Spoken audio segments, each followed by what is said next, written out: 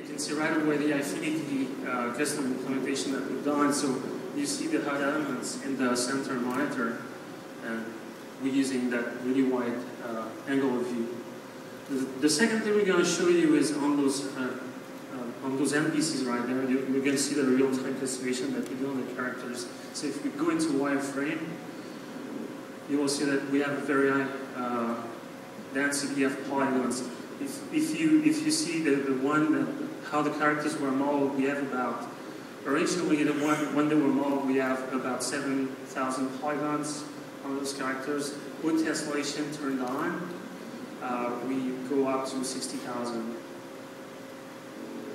So the next thing we're going to show you is the screen space ambient occlusion.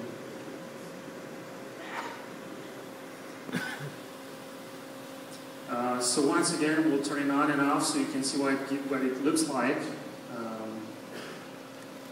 It's off, obviously, and with the ambient occlusion, that's right for the spec.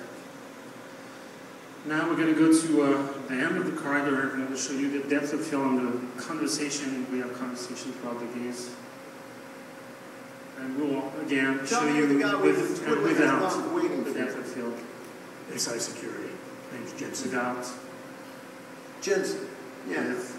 I thought I recognized you. Used to be on team 2 till that Mexican town thing went down.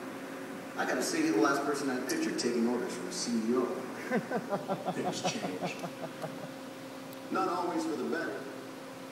Yeah, so that's about what we have for you today.